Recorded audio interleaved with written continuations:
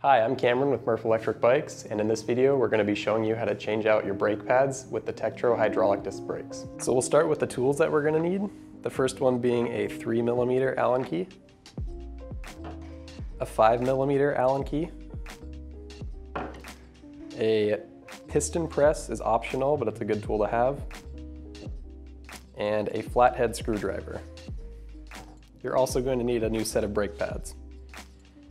We'll put a link to all the parts in the description box. The first step is going to be to take off the caliper from the bike. So to do that, you're going to need your 5mm Allen key. And there's just two bolts, one on the top right here and one on the bottom that you're going to unscrew.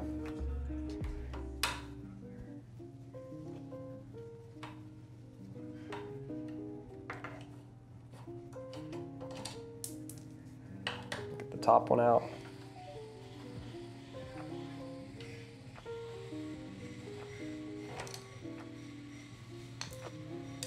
And the caliper should just come right off.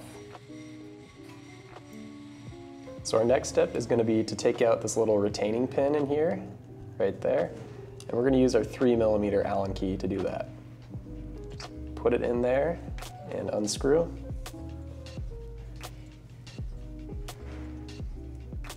It should pop right out.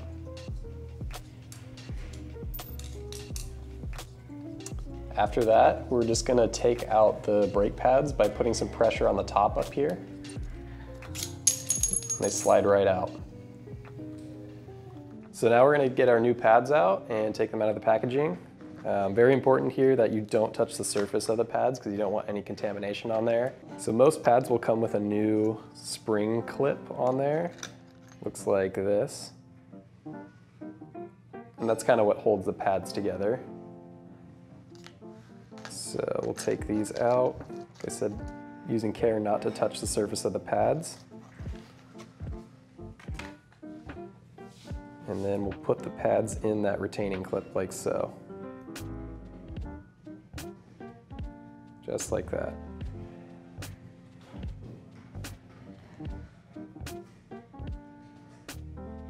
Now we're going to go back down to our caliper.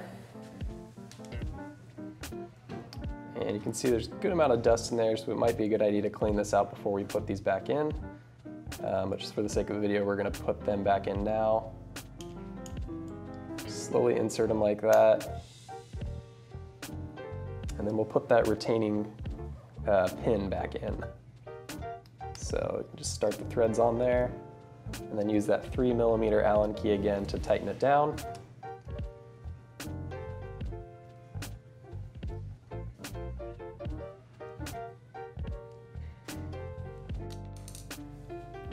Now we're gonna put it back on the disc, or back on the frame of the bike. So also a good idea here to not touch the actual disc on the bike. It's another source of contamination that'll cause your brakes to make funny sounds. And this one right here seems like it's a little bit too tight to fit back on that rotor. So we're gonna take our flathead screwdriver now.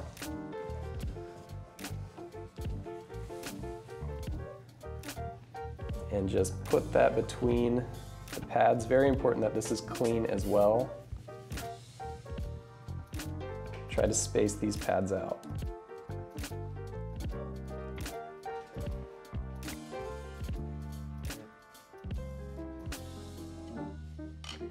Looks like we got a little bit more space in there. So we're just going to put these bolts back in, starting with finger tightening, and then take our 5mm Allen key again and just slowly tighten these guys down. And as I'm doing this, I'm looking down from the top up here, looking at the rotor and trying to make sure there's light on both sides of it.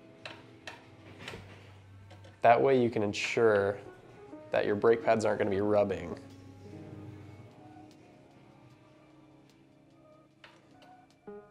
I'll tighten the top one down.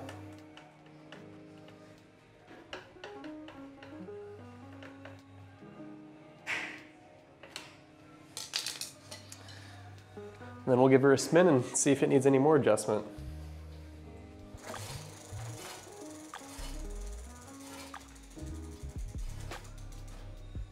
So as you can see there is a little bit of rub. It sounds like it's coming from one spot, but we'll still try to adjust the pads and see if we can fix that.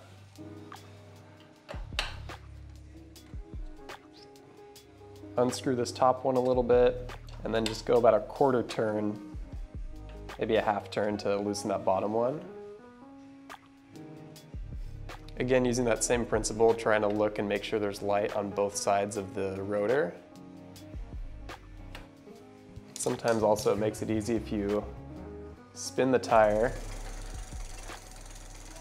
and adjust the caliper very carefully to get it in a spot where it's not going to be rubbing.